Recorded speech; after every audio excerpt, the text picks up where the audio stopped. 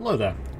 You know, at this point, I'm pretty sure that Murder Drones has completely cemented itself as a pop culture icon. The series now has more views than God, and the sheer amount of merch, videos, and fan games to do with the series is honestly incredible. And with the release of episode 7, this series is going strong and hopefully won't stop anytime soon. My main concern with this was if it was actually going to be any good or not, and it was, so it was definitely worth the 7-month wait. Can you tell that I do not know how to start this video? So without further ado, let's just get directly.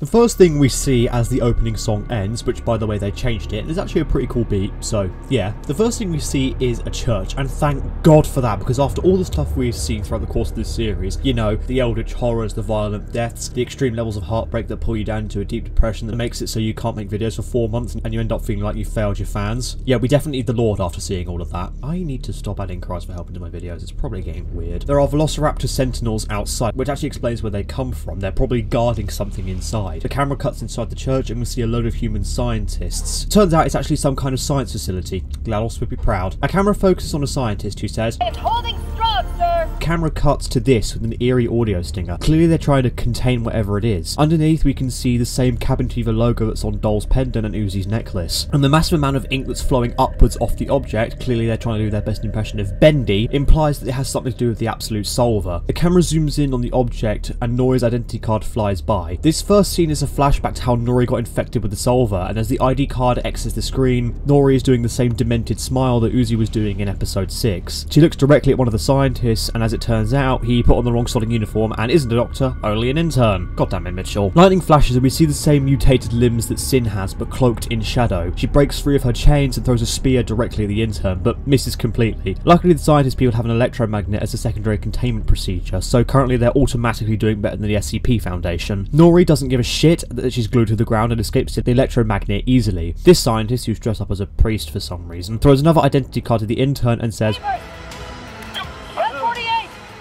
we can see that this is Yiva's identity card. Clearly she was designed as some kind of failsafe containment measure for Nori. Well, at least they're planning for redundancy, I suppose. The priest approaches Nori and holds up a crucifix USB drive, and that is metal as hell, and I think I want one. It must have some kind of kill code that will remove Sid from Nori's body. As the priest is recreating the exorcist, the intern runs out of the church to go get Yiva, with Nori staring directly at him as the doors close behind him. Clearly that USB kill code doesn't sodding work. That or the priest put it in the wrong way, which is equally as likely. The intern runs to a hallway full of storage lockers and lets Yiva out, and she doesn't seem best pleased that she got interrupted in the middle of her Tetris game, and I would be slightly annoyed as well, although I will be playing Sniper Elite 4, and if you make me miss a shot I might overreact a little. They both run back into the church, but as the intern enters, everything seems to be normal, and the priest has killed Nori with the cross. He shuts the door on Yiva as he believes that everything is okay, and Yiva seems slightly agitated as she knows that the Solver wouldn't give up that easily. As he walks through, he notices something is off, and looking behind one of the church pews, this happens.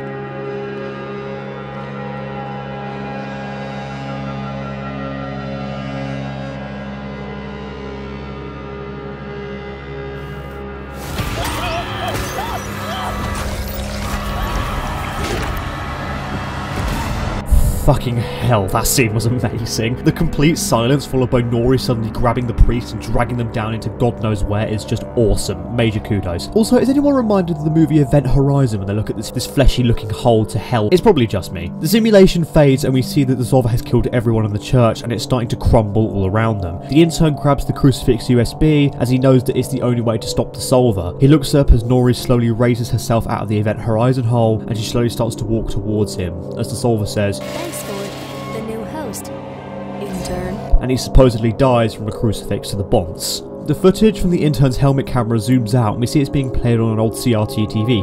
Ooh, can we play some PS1 light gun shooters whilst we're here? My G-Con 45 doesn't work on my monitor. We see a purple solver lift up the same crucifix and inspect it. Could this be Uzi potentially? The camera changes to show this corrupted core using solver powers. Okay, clearly this isn't Uzi, and I'm just going to say it because a lot of you can probably put two and two together. It's Nori. She appears to be inspecting the footage of the incident that day and seemingly trying to work out a way to beat the solver. She tosses the crucifix into a pile and starts going over some notes. She looks at a map with multiple coordinates marked on it, including a place called SYS8. Not entirely sure what that means, but... Also, she's using an iPod to listen to music, and it kind of looks like an original 4th gen iPod. Yes, I know a lot about iPods. I used to watch Dankpods a lot. She packs the map into a bag and grabs a mining hat and a pickaxe. Clearly, she can do a much better job of controlling the solver than Uzi can. As she walks towards the event horizon hole, the camera pans to another CRT TV, and we see what looks like a camera feed of the elevator down to this hellhole. The level indicator above the elevator quickly starts to fall as we glitch to where the elevator is as it crash lands. Miraculously, everyone survives. They must be built of the same alloy as Raiden. The exit is completely blocked by rubble, and N, in an almost animalistic panic, starts desperately trying to clear the way to try and get to V.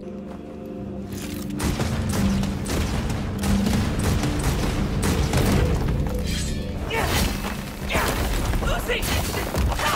Use your solver! Ed! Watch it!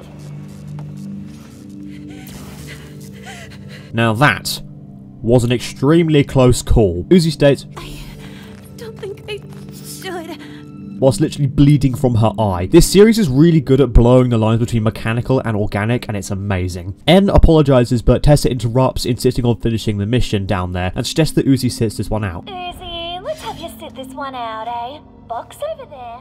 That looks like foxes, right? Could you be any more condescending, you bitch? N agrees with Tessa, saying there might be some stuff down here that you might not want to see. Which is fair. I didn't want to see half the shit in this episode, but I still did. Uzi questions what is going on, and N replies that he doesn't entirely know, but they are not going to hurt her under any circumstances. Uzi is quite understandably very spooked by this, and accidentally creates another one of those null values, which then explodes, causing Tessa and N to be buried beneath rubble that have way too much physics. Cutting outside for a bit, Thad and Lizzie are here. Yep, they're plot relevant now, bitches.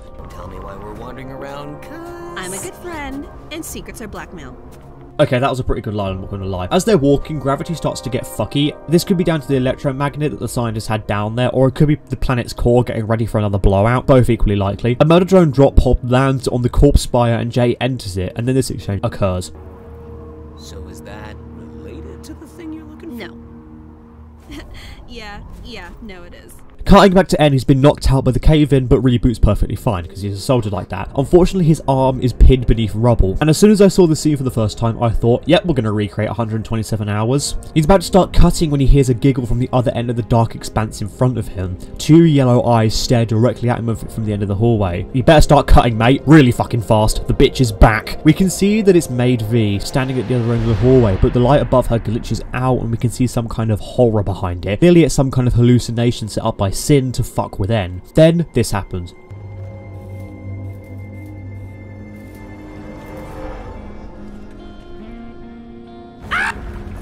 Right, the world record for best and funniest transition of all time goes with this scene right here, because it was so dumb and funny I burst out laughing, and so did half of my Discord server members when I was watching it with them. Please join the server. Uzi makes her way through the halls of the facility. She stops by a pinboard to catch her breath and sees photos of Nori and the church. She continues forward and sees a tunnel with blood all around it and a skeleton holding a lantern. Uzi grabs the lantern and understandably runs away whilst looking back at the skeleton the entire time, because getting snuck up upon by a skeleton is probably the least weird thing to happen in this series. N is trying to cut through his arm as the solver approaches him. She states, You know, you're one of the main reasons I wanted your team to retain your personal qualities. and then she grabs him and hugs him, okay, allowing for some kind of memory sharing. We can see that in this vision, the murder drones are the real reason why everyone on Earth is dead. Sin created them from worker drones in order to eradicate humans. They were then repurposed and sent to the exoplanets in order to spread her influence across the galaxy. The whole murdering worker drones thing was a byproduct of needing oil to remain alive. The humans do try to fight back, but the mixture of near indestructible drones and the eldritch horrors make their attempts ultimately futile. The memory is cut short as Uzi's admin powers deny Sin complete disk access, I assume. The text on N's visor suggests this, at least. The solver states, Thanks for clearing the way on this planet too. Let's eat. Drags N to God knows where. We cut back to Uzi as she finds the church facility. She looks a little bit apprehensive, but decides to press on anyway. Inside, the church is derelict and disused, still bloodstained in places from Sin's attack. Uzi flies to a chandelier and sees the event horizon hole, and she knows immediately it's bad news. Was it the sparking or demonic noises coming from it that tips you off to that, Uzi? Uzi hears some music coming from behind her and goes to investigate. It's Nori's stuff, and it turns out she listens to Nightcore. God fucking damn it. Stop it with the Nightcore. I'm tired of it. They ruin perfectly good songs. Also, I love how they copy the old iPod UI to a T. It's almost verbatim to how it was back in the day. Uzi rewinds the footage that Nori was watching at the beginning of the episode, and what she sees disturbs her profoundly. You probably should have listened to N, love. Speaking of, the Solver tries to drag N into another set piece stolen from Event Horizon. It tries to drag him down this corridor of flesh and bone until Nori comes and rescues him. Thank God she knows how to use a pickaxe. Nori states, "Why sin after her own murder pet? You stupid or something?" Oh yeah. Well, by me then. Try. and they both start running from the biomechanical horror that's after them. With the two of them run through the halls, and Nori states that she's looking for Khan, and then the cross needs to get to the surface. They avoid Sin narrowly, who looks a bit like the blockage from Control. I can't be the only one who sees that. Nori asks, "How do you know my daughter?" and we cut back to Lizzie and Thad outside the corpse spire. They're planning to kick the shit out of Jay, but fail horribly as she explodes her way out of the corpse spire and then pisses off. Khan enters back into the story. He's trying to rebuild Uzi's ray gun, and he rants about how the murder drones were a bad influence on her. Gravity starts to get screwy again, and he states, "It's the end times! If my wife's closet is right, the planet's gonna try to eat us soon." so we're going to go straight up Genesis Planet then. I should start making a nerdy reference counter. We've already got an Event Horizon counter. We cut back to Tessa searching the old lockers for working containment drones. She walks up to an old CRT monitor and does a quick capture test. I never passed those first time, by the way. And we see that Yiva has been patched, but Nori's patch is still in progress. Clearly that cross thing isn't a kill code, it's a patch. It's some kind of security patch, so Nori and Yiva are immune. But I suppose the immunity doesn't get passed on, which is kind of annoying. Tessa destructs the terminal, and as the wreckage burns, Dol comes back in and tries to throw a knife at Tessa, demanding where the patch is. They end up clashing, and Tessa cuts off Dol's eye patch, revealing that she's bleeding from the eye as well. Clearly this is some kind of symptom of late stage possession. Tessa asks if the patch is to save herself, and Dol retorts, well, I suppose she isn't all that bad. Tessa states, Not sure it needs you, buddy. the fire gets extinguished and then sounds start happening. Award-winning journalism there, Bison. Dol looks around in terror with only the light of her solver to guide her. Something starts running towards her, and Dol tries to use her solver, but it's inoperable, and whatever the hell this thing is straight up FNAFs the camera. Direct quote from the script, by the way. She would have survived if she just turned her bloody flashlight on. Have you never played Alien Isolation? That's the first thing you learn in that game. I'm pretty sure it will still be on digital store shelves because it doesn't have any licensed music in it. Cutting back to the footage, it turns out the intern didn't die from a cross to the face as Yeva saved him, and deflects the cross back at Nori that stabs her in the face. Sin leaves Nori's body as the cross is cast down into the Event Horizon pit. The intern goes away and Yeva approaches Nori. Her hand is still infected, so Yeva goes full zombie movie mode and cuts the hand off as it was trying to pass a null value. The act of it falling into the planet's core is what caused the blowout from the first episode, so it wasn't overmining. The blowout kills all organic life on the planet, and Nori explains that as she woke up on the surface, brain completely scrambled. She then had Uzi, and then the drones started to arrive. From the paper that she shows, we can see that the drones were sent to kill worker drones, as their prime directive was to eliminate potential virus carriers, and due to N not killing Uzi in episode 1, the Solver has found a way back to finish the job of destroying the planet. Uzi ends up breaking the monitor in shock. She's definitely losing more of herself, and she desperately needs that patch. She's fighting herself, and she'll always lose. Add another one to the nerdy reference counter. Lightning strikes as we see Dol's silhouette coming from the Event Horizon hole. Dol staggers towards Uzi, trailing oil as she goes. She falls to the ground, and we can see from Dol's body that her insides have been eaten. She also appears to have a kind of human ribcage, and bloody hell, this virus really does blur the line between organic and robotic. There's a message on Dol's screen saying "fight back," as Uzi is the last hope to eradicate the Solver. Turns out Tessa saw the body, and Uzi standing there looking bamboozled, and just assumed that Uzi killed her. Yikes. Someone's been busy. Back with En and Nori, he starts running excitedly to tell Uzi that her mother is alive, but Nori insists that he can't tell her because she is the source of all the horrors in her life, which is fair. So Tessa is intent on killing Uzi. Uzi tries to use her solver powers in self-defense, however, the solver states that Tessa cannot be manipulated. Interesting foreshadowing. Tessa easily overpowers Uzi and is about to deal the final blow before En puts his sword to her throat. You knew about the patch, yes or no? One chance. Cute. You know why I keep you around here?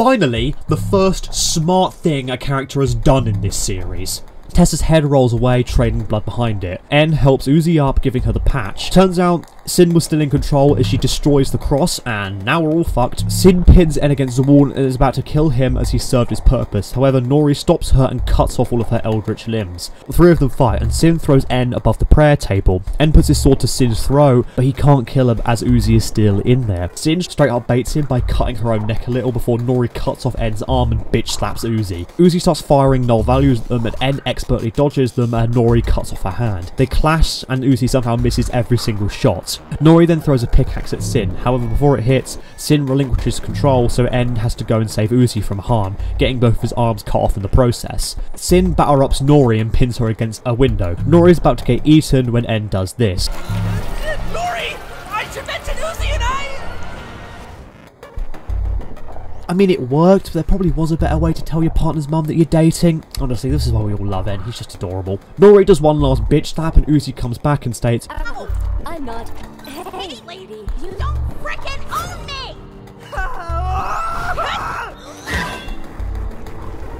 damn, that was a good kip. And then this happens. What? We did not discuss being gross and... That was your mom! What? Wait, no! I remember when I and some of the members on my Discord server were watching this, link in description, we all started laughing at that bit because it was just too funny. The two hug. Aww. Tessa's head almost rolls into the pit before she straight up picks it up and puts it back on. She removes her bloody spacesuit and what in the Resident Evil 7 is that?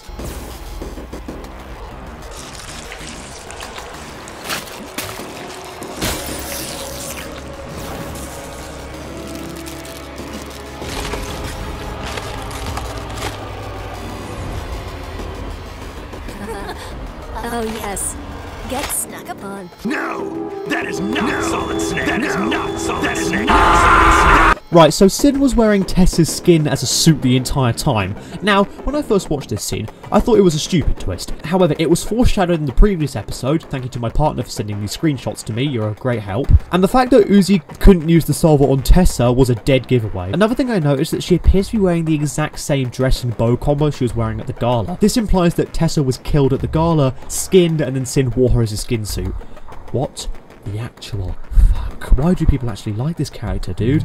It was also foreshadowed that Tessa was dead the entire time from this ghost in episode 4. Thanks to my partner again for pointing that out. And last but not least, the fact that Tessa was Sin all along implies that Sin narrates her movements willingly, and it also shows that she's gotten good at hiding herself because Jay didn't suspect a thing. The two end up trying to fight Sin, but it's really hard to fight an eldritch horror that can regenerate limbs. Jay comes in to try and stop whatever is going on, but ends up getting hit by a school bus driven by Thad and Lizzie. She sees Uzi's railgun and has a momentary PTSD flashback, which is a little cool reference to episode 1. The solver starts to drag Uzi and N into the Event Horizon pit, and Uzi manages to grab onto a protruding skull, and as a last-ditch effort to save N, sacrifices herself to beat the solver. Die mad, motherfuckers. As she falls into the planet's core, the screen goes black, and she finds herself floating in what looks like the broken remains of Earth. And with that, episode 7 comes to a close.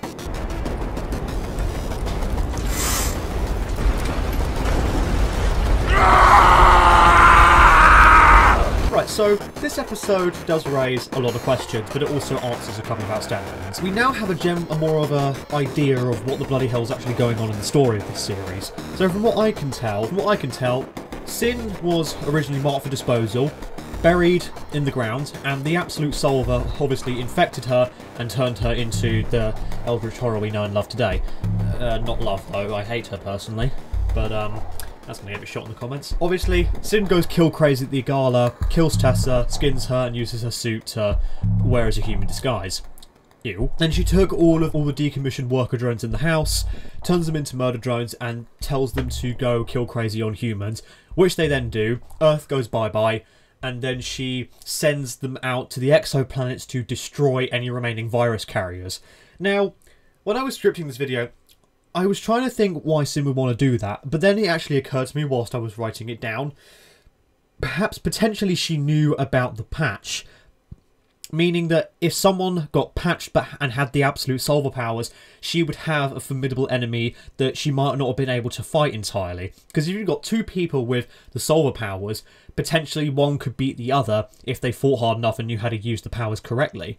So by destroying any potential virus carriers, even if they haven't had the patch, this removes the potential for them to be an enemy in the future. It would explain why she's so desperate to kill Nori, Yiva, Uzi and Dol. But there is also quite a few questions raised by this series. We don't know where Uzi is right now.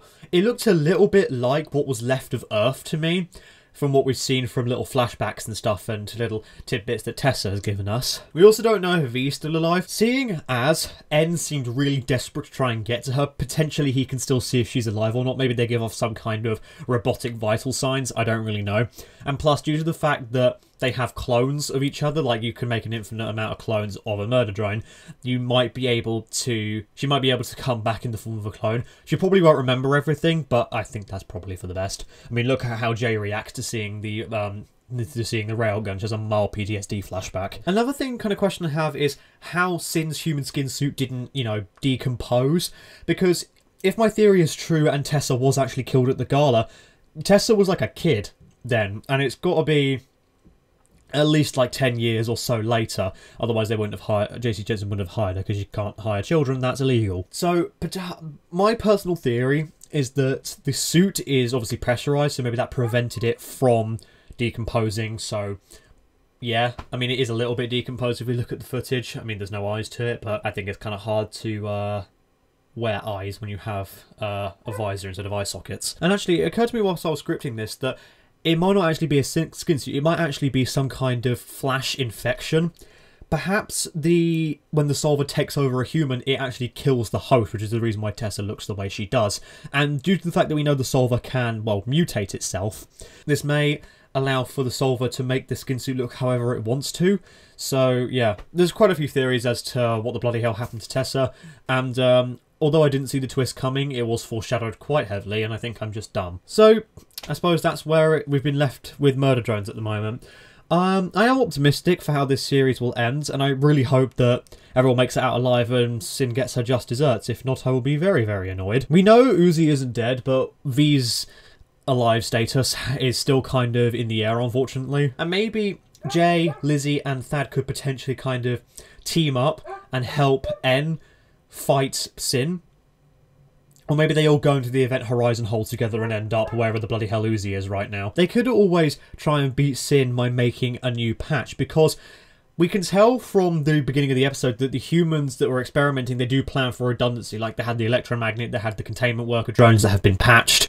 There's got to be a backup USB drive somewhere that has the same patch on it. I mean, that's what planning for redundancy is. So, yeah, that's all I really have to say on the matter. So, now we part ways for X amount of months until the Battlefield 1 video is finished, and the Fear video, and the Amnesia video. That one's been cancelled due to technical difficulties, though. I don't know what is wrong with Amnesia the Bunker, but it just hates my computer. I do not know why. Now, if you excuse me, I'm going to go buy more merch because I need that doll figure, and I also need that J plushie. So, comment, like, and subscribe, join my Discord server, link in the description, and I will see you in the next video, whenever that may be. Wait, what the fuck? What is happening? Why is it glitching out?